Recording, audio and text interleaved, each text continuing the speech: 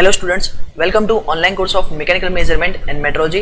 Myself Abhishek Trivedi from Mechanical Engineering Department at LJ Institute of Engineering and Technology.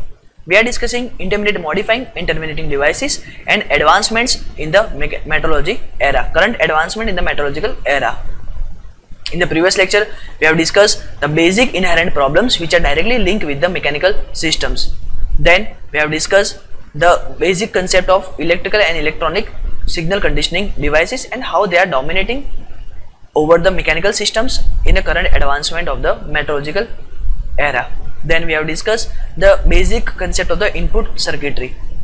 The inherent problems which are generated within the systems are problems which arise in the amplification, problems which arise in the kinematic linearity, then the reflection of amplification, the reflection of frictional resistance, then the problem which are generated due to the tolerance zone, due to the temperature effect, and all these problems are basic problems which are directly relate with the mechanical systems and they are very inherent problems.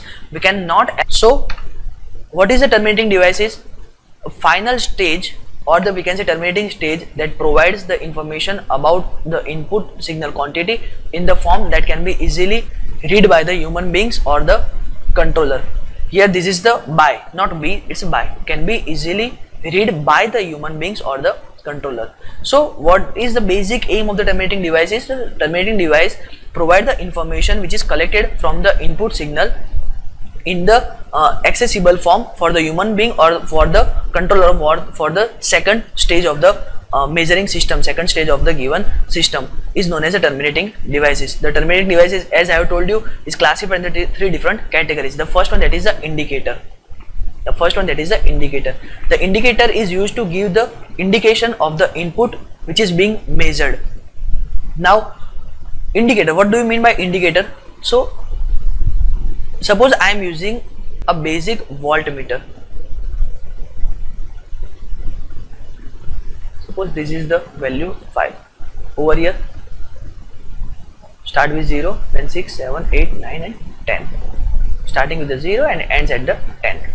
So what does indicator shows? Suppose whatever the connection has been provided over here, whatever the connection has been provided, whatever the voltage has been generated, let's say we are supposed to provide the 7 volt as the input. So what the pointer will show? The pointer will show at the 7 volt condition. This particular instrument is known as an indicator instrument because it shows the input signal in the indicating form. Do remember, in the indicator we are not supposed to find the permanent record. To find the permanent record, you are supposed to go for the recorder. Indicator will show the transient response of the given system. Suppose the voltage will be changed to the 6 volt, then directly the particular pointer will change its position to the 6 volt. Suppose it will change to the 3 volt, then the pointer will transiently change its position to the 3 volt. So what does it shows? What does it mean? That the particular indicator will show the input, or will indicate the value of the input in a transient form. It means at the each and every fraction of time, at the each and every fraction of time frame, the indicator will change, the pointer will change its position and it will indicate the input continuously. So if we are supposed to find the value continuously, we are using the indicator, but indicator does not provide any kind of permanent record. Then the second one, that is the recorder. As the name suggests, it will record in a form that can be evaluated by the human sense. Then we are using recorder. As I have told you, suppose I want some sort of the recording, I want some sort of the permanent records for the further experiments, for the further reference, then we are go for the recorder. Suppose in the cardiogram, or we can say in the seismograph, the waves of the earthquake will be recorded. So what the seismograph shows? The seismograph shows some sort of the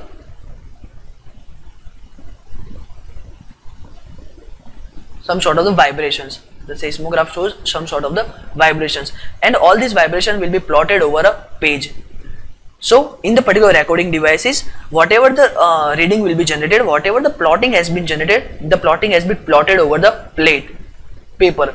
The plotted data will be plot over the paper, or we can say in the computer system, or we can say in any sort of the memory data. just to provide the recordings, just to provide the permanent record of the given data for the future reference. So we are using the recorder. So like seismograph, like cardiogram data, and all these particular elements like radiography, then we are using ultrasonic wavelength testing, then all these particular data will be recorded, and the recorded data will be stored for the evaluation by the human access. So all these particular elements, all these particular devices are known as a recorder devices. And the last but not the least, that is a processor, or we can say controller. The processor and controller will use to feed to read out or recording devices and or controlling systems. Suppose we are using the AC and I have maintained the temperature of the AC, let's say 22 degrees Celsius. A controller has been provided inside the measuring system. So once the measuring system will be start its own loop, then once it will achieve the temperature of 22 degrees Celsius, the controller will be activated and it will provide the signal to the compressor to turn off the compressor. Then the compressor will be turned off. Once the temperature will rise from the 22 degree, let's say 23 or 24 degree, again the controller will provide some sort of the signal to the compressor that to start the compressor and to maintain the temperature of the given room. So controller will use to provide some sort of the controlling effect over the system. And once we are using the controller, we are supposed to provide some sort of the feedback to the main signal, primary detecting devices, or we can say we are using the feedback system to within the loop to complete the closed loop. In the indicator, in the recorder, we are supposed to use open loop system, and it will be okay to use the open system, but particularly we are using controller, we are supposed to provide some sort of the closed loop, and to close the loop we are using the feedback system. So these particular controllers are useful to control the given system, to control the recording devices, and by taking the control over the recording device, it will also indicate some sort of the changes, it will also suggest some sort of the changes in the mechanical system to maintain the basic requirement, to maintain the prerequisite requirement of the given system. So these are the basic terminating devices.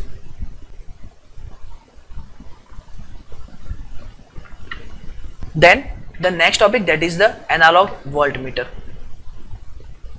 The topic named as analog voltmeter, as we have already discussed that what is the analog voltmeter. Analog voltmeter means we are supposed to provide some sort of the pointer and the sensing we are supposed to provide some sort of the pointer and the calibrated scale has been provided to the system. The circuit diagram shows the analog voltmeter. In the particular analog voltmeter, we are supposed to provide some sort of the load, and the voltage supply has been provided within the two ends of the two leads of the voltmeter. Then the non-inductive resistance has been provided, which will not generate any kind of inductive method. It will not generate any kind of inductance within the system, and the analog voltmeter will be run. Whereas the digital voltmeter, in which we are supposed to provide the digital display for providing the output.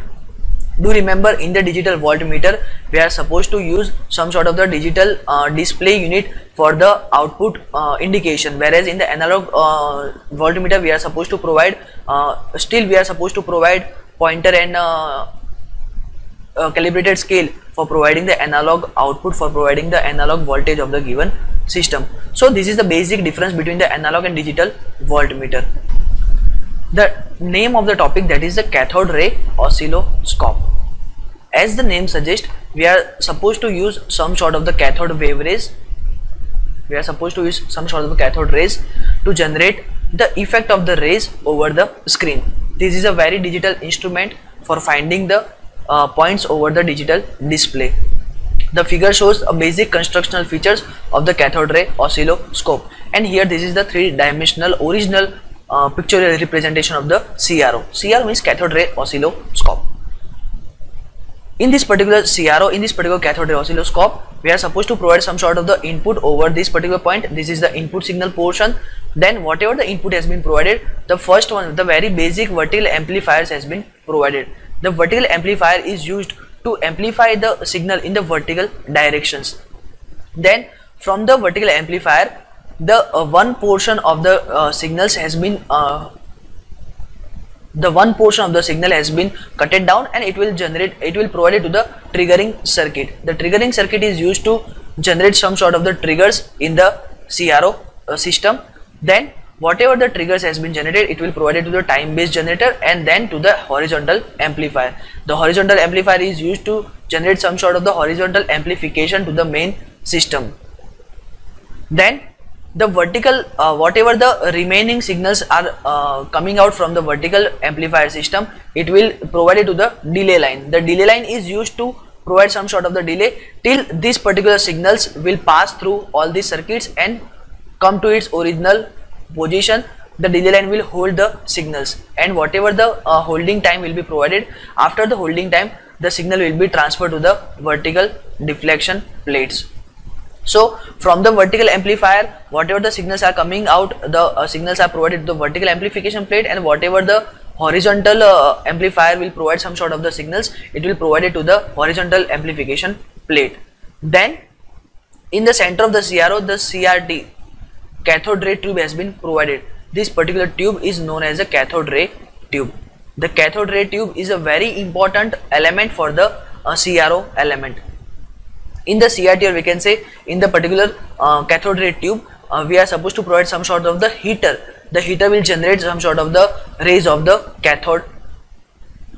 Then the focusing anode has been provided on both the side, and whatever the flow of the electrons has been generated, the flow of the electron will pass through the center line of the particular setup. Then it will be passed to the vertical deflector, and then it will pass to the horizontal deflector, and it will generate some sort of the triggering over the display. Over here the screen has been provided. The screen is contains some sort of the luminous spot. Once the electron will strike the screen, then it will generate some sort of the luminous spot, and due to this luminous spot, it will generate some sort of the illumination over the screen. And due to this illumination of the screen, we can check the image, we can check the particular plot, we can check the graph, we can check the point of the graph over the screen. And continuous illumination of the continuous illumination of the screen will generate some sort of the graph image. The basic, or we can say the major subsystems of the CRO, that is the power supply. The very basic system is a power supply. If you are not supposed to provide a proper power supply, or we can say if you are not supposed to provide the proper arrangement of the power supply, the CRO will not work properly. Then CRT, as we have discussed, the CRT, the cathode ray tube inside the CRO, it's a very prime element for the working of the cathode ray oscilloscope. Then horizontal and vertical amplifiers are useful to amplify the signals in the both horizontal and vertical direction simultaneously. Then triggering circuit is used to trigger the time based generator and to perform the working of the CRO properly. Then time based generator is there, and at the end it's a delay line. As I have told you that the delay line will provide some sort of the delay within the signals which are coming from the vertical amplifier to hold the signals till the horizontal amplifier will provide some sort of the output, the horizontal deflection plate. So this is the basic concept of the CRO, or we can say cathode ray oscilloscope.